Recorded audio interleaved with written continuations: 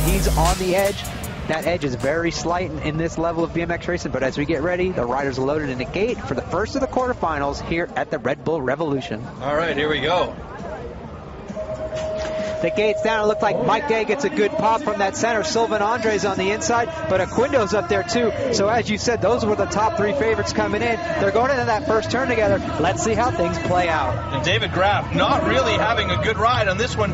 He's sitting back there in third place at the moment, but he is coming on strong like he did earlier on, trying to go wide and high, and it worked out for him. He's staying with the top three, has moved into, oh no, he's not moved into second place. He's still back there in third place, but he is in a very good position here.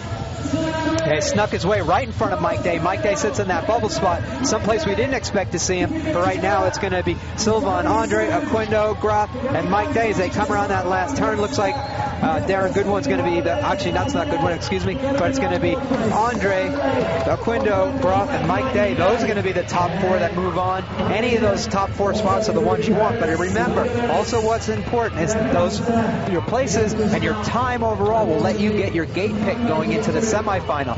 For some of these riders, it may make a difference. Mike Day that time was in the outside gate, so he doesn't really mind. But as you can see right here, Sylvain Andre minded. He wanted to win that lap over OQUENDO and Day.